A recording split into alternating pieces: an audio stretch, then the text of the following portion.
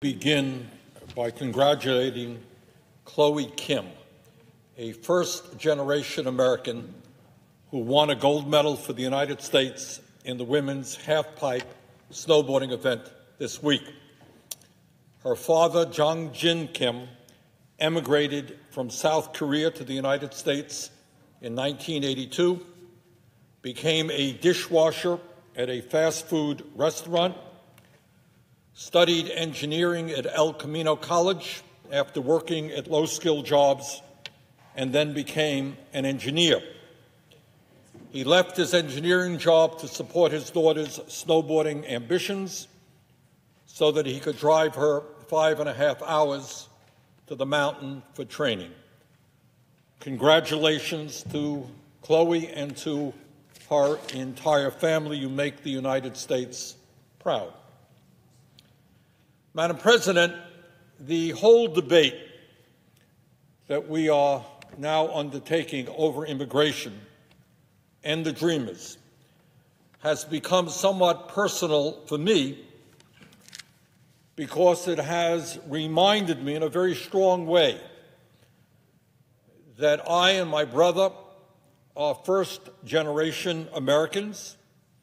We are the sons of an immigrant who came to this country at the age of 17 without a nickel in his pocket, a young man who was a high school dropout, who did not know one word of English, and who had no particular trade. And a few years ago, my brother and I and our families went to the small town that he came from, and it just stunned me, the kind of courage that he showed and millions of other people showed, leaving their homeland to come to a very different world, without money in many cases, without knowledge of the language. Now, my father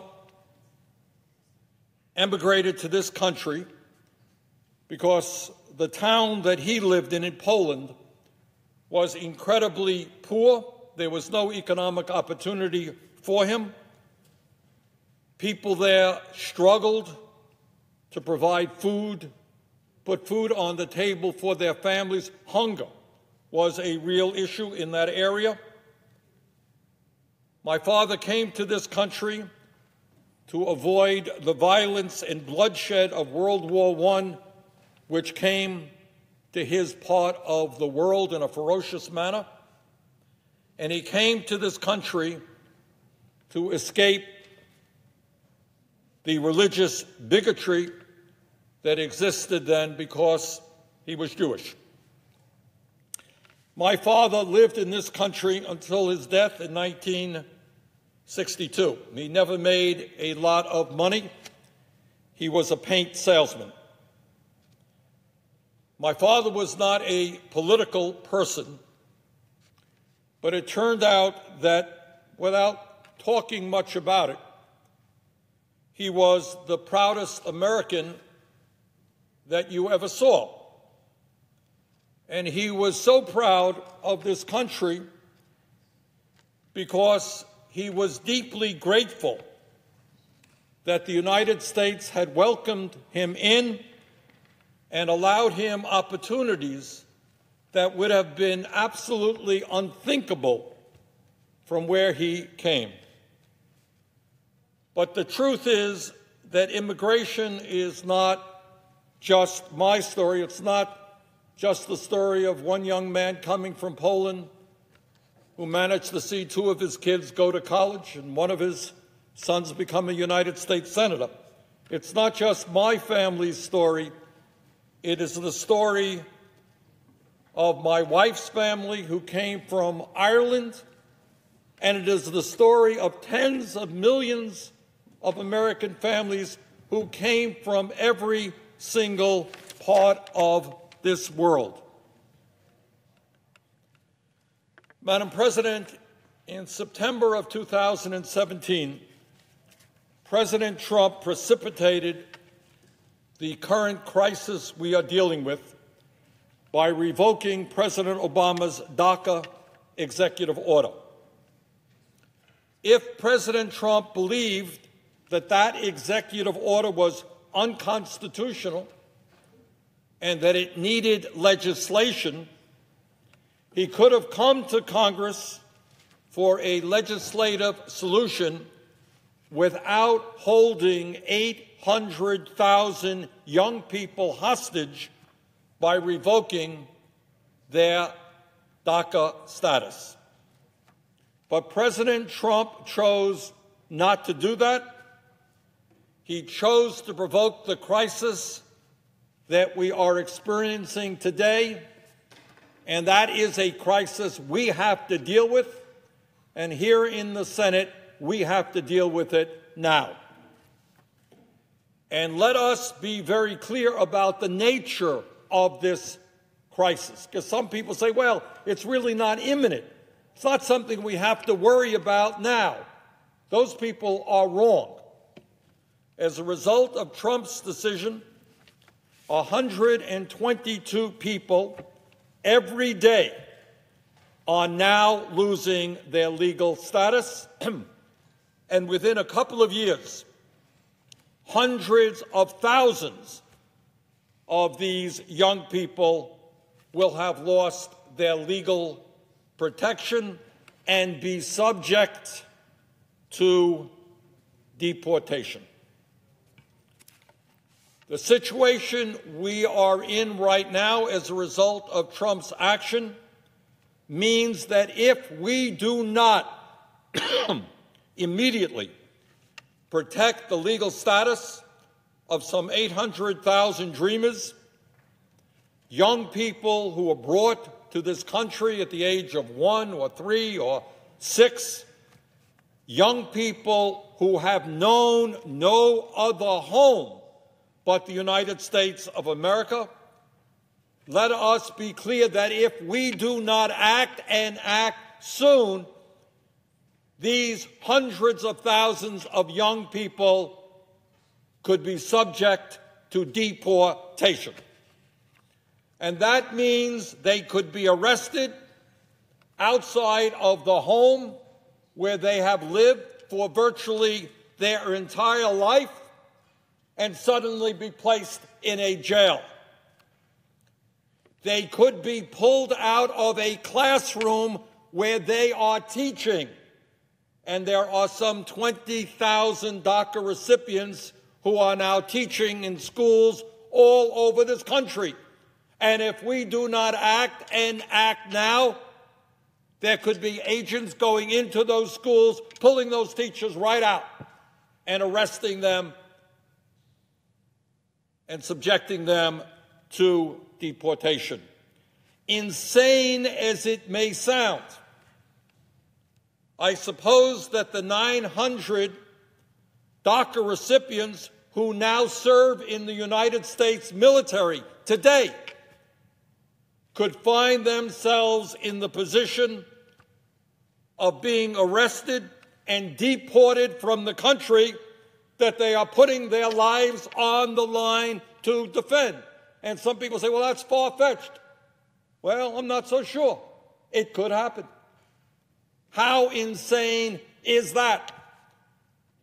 But that's where we are today, and that's what could happen if we do not do the right thing and this week pass legislation here in the Senate to protect the dreamers.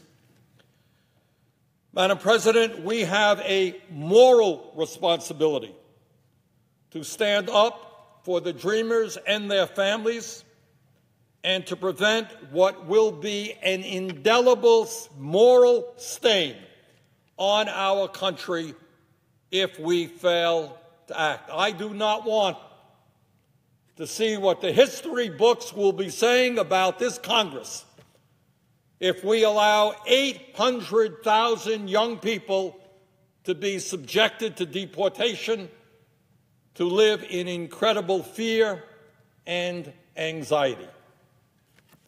But here is the very, very good news regarding the dreamers. And it's actually news that I, a couple of years ago, would not have believed to be possible.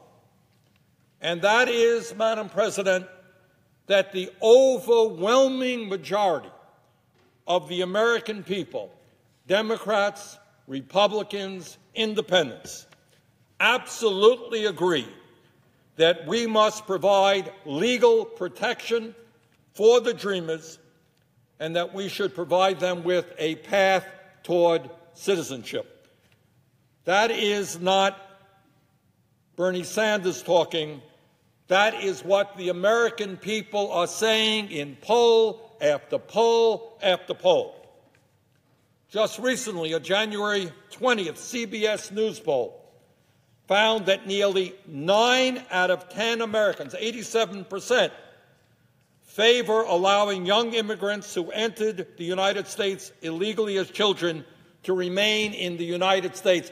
87% in Iowa, in Vermont, and in every state in this country. Strong support for legal status for the Dreamers and a path toward citizenship. On January 11th, the Quinnipiac poll found that 86% of American voters, including 76% of Republicans, say that they want the Dreamers to remain in this country. On February 5th, in a mammoth poll, when asked about Dreamer status, nearly 3 out of 4 Americans support allowing these young people to automatically become U.S. citizens as long as they don't have a criminal record. In other words, Madam President, the votes that are going to be cast, hopefully today, maybe tomorrow, are not profiles in courage. They are not members of the Senate coming up and saying, against all of the odds, I believe that I'm going to vote for what is right. This is what the overwhelming majority of the American people want. And maybe, just maybe, it might be appropriate to do what the American people want rather than what a handful of xenophobic extremists want.